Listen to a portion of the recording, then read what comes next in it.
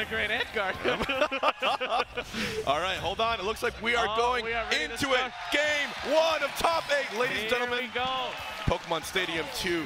And of course, Ally immediately throwing out 2 grenades, almost a third. Dabuz finding a quick grab, but grenade actually saving Ally after the edge guard attempt.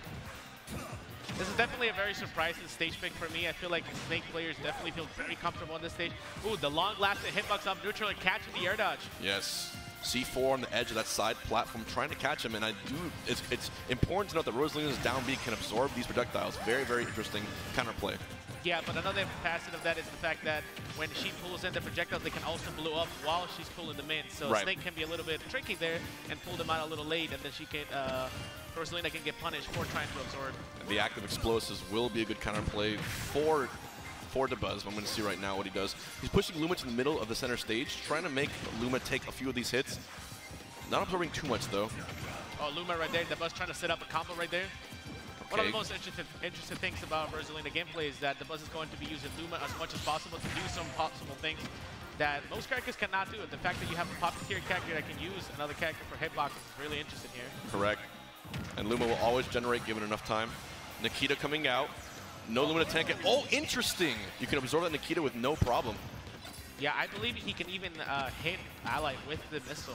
Oh, that would be amazing. If he got one stock off that, that would be a crazy mental advantage. And a great up tilt from Ally to take the first stock of this top 8.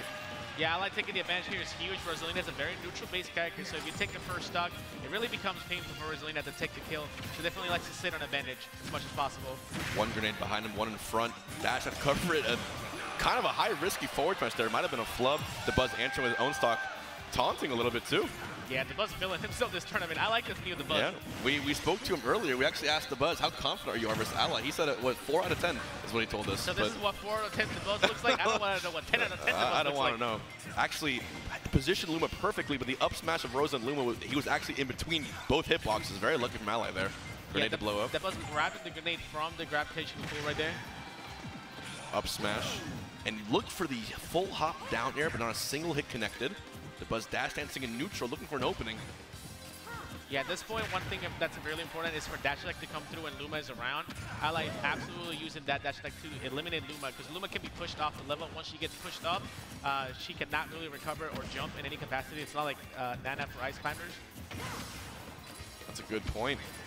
One more Nair, trying to get that last late hit on his shield, but Ally is just holding it just a little bit longer than Dabuz is expecting. 2 parries on his own. Parry, yeah, on his own explosion.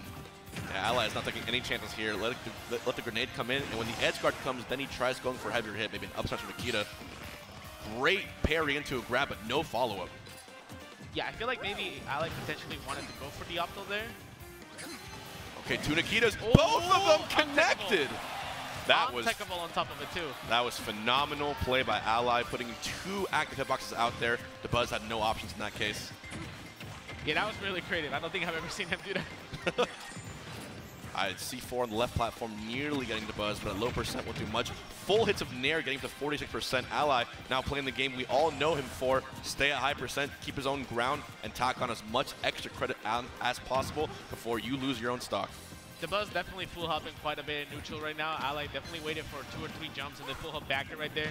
At this point in time, I feel like Dabuz's neutral is pretty countered by Ally's playstyle right now. Ally is just pretty much waiting here. He has the lead. He's not going to sit back and let Dabuz approach, and anytime he sees a jump, he's going to punish that. It's the classic case of this kind of matchup. No reason to approach if you don't give a reason to. Yeah, Ally definitely told us before the match that he was definitely going to set up 10. Get those marshmallows out. And a few grenades while you're at it. Dabuz climbing to the ledge now at 90. Finding himself in a very tight situation here. Needs to be really, really careful because Ally is looking for an up tilt, looking for any sort of hard hit. Maybe in the air right there when they both get exploded by a grenade, looking up air. 142 now. Air dodges back to the ledge. You might notice Ally randomly blocking at certain points in time where he may not be in danger. It's mainly because Luma is coming back to the level. So then he doesn't want to get hit while Luma is coming back. That gives a lot of extra range to Rosalina's toolkit. Dabuz finally finding that Nair into an up air, but it might be too little too late now. Can't get hit by any other heavy explosive. Dabuz looking to avoid any down air here too. A back air. Oh, 2 hits on the shield, but he's still living barely at 151. The dash attack is just so effective at removing Luma from the stage. That could be it, and that is it. Yep, dash attack will do it right there. A great offensive option right there from Ally to take game 1 on Pokemon Stadium 2. Still, the Buzz brought back to 1 stock. Don't see him switching here, but of course he plays so many characters that it's hard to tell at this point. I feel like it's very important for the Buzz to analyze whether or not he wants to switch characters. This is a 2 out of 3 game, so the next game that Ally wins will be the end of the set. So important decisions coming through here, both in terms of stage and in terms of the character. Right. As is customary in Smash Bros. Tournament play, the stage comes before the characters. Always. And then the winner has to pick the character first, so then we have both a stage and a character counter pick. And it is very interesting. Smash remains one of the only major FGC titles which has stage counter picking alongside character counter picking. And for those of you unfamiliar, the stage, it's not going to 100% dictate who wins, but it's undeniable that certain stages have factors that your character desperately can take advantage of, or desperately, lose because of as well. Yeah, for example, there's some characters that are really good with walls, and there's some stages that have walls going down to the blast zone, so then you can use these walls when you affect pressure off the level. It's little things and gimmicks like that that can affect matchups in terms of stages. And Zero, we are seeing the Olimar coming out.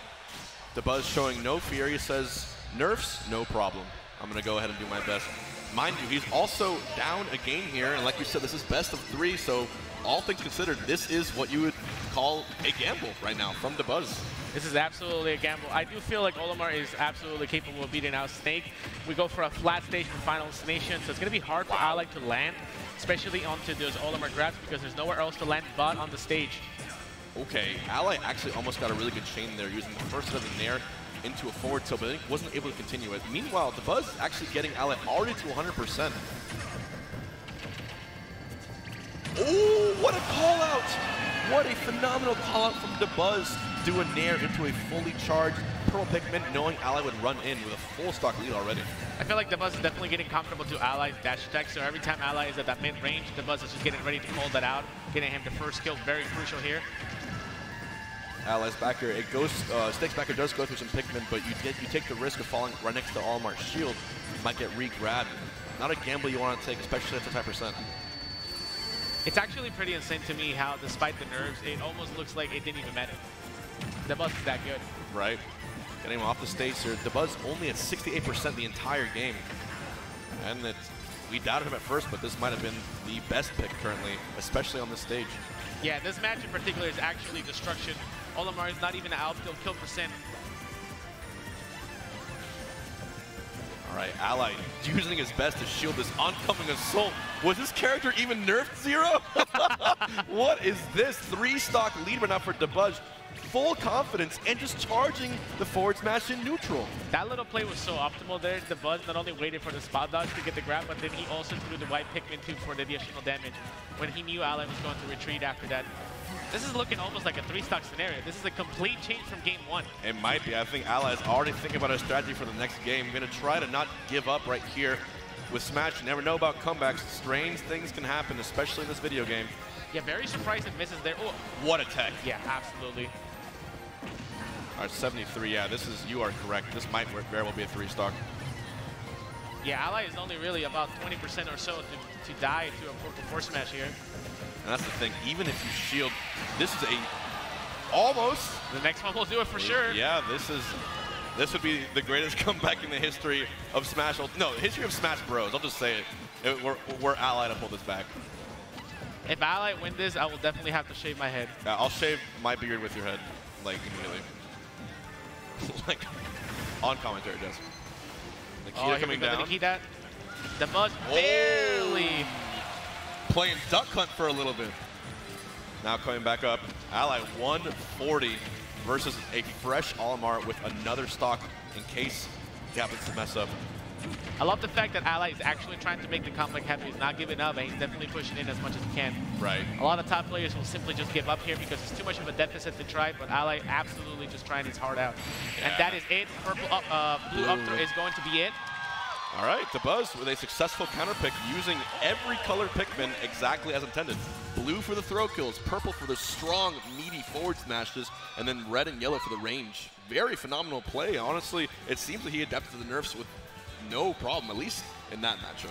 Yeah, I feel like definitely one of these matchups where it's more so about like careful spacing and maybe a little bit of camping. I feel like the nerves may not be so apparent, but in matchups where Olimar has to stand closer or maybe smash attack from up close, where you can tell the nerves a little bit better in terms of frame data, then definitely that will be more difficult for Dabuz. But Dabuz is very smart. He hasn't played full Olimar this entire tournament. He's only bringing him out in specific matchups. For example, he used Olimar against Wishes and got that confident win. And against his Joker too, both Pokemon Trainer and Joker. That's what he told us.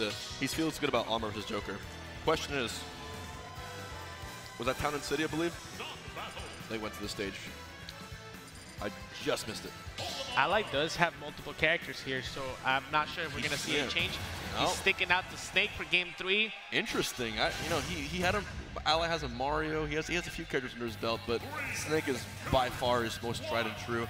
Going to go to Town and City here. Wants a little more room, a little more jumping on the platforms. Of course, FD are sort of forced to deal with Olimar's assault on the ground stage with nowhere much to go apart from the ledges, but even there, it's a dangerous spot.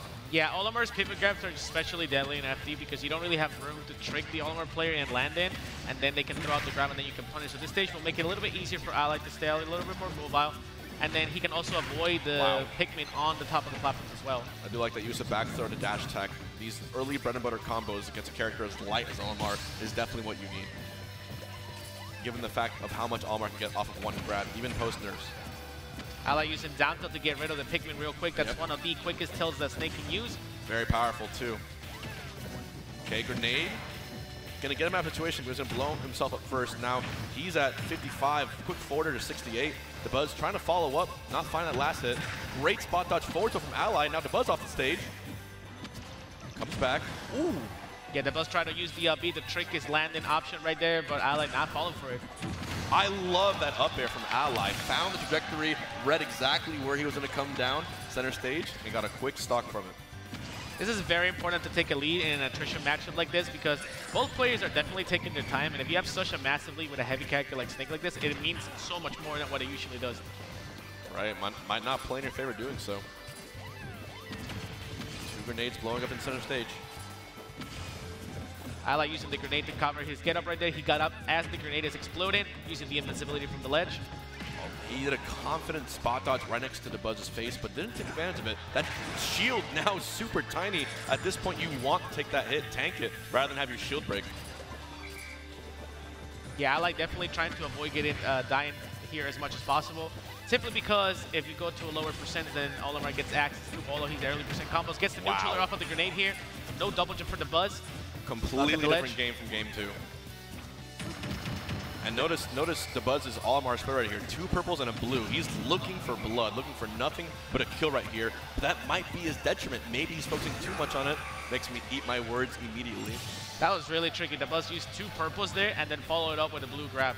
Really difficult sequence. Right. Off the stage once more. Nikita going down. No tech right there, of course.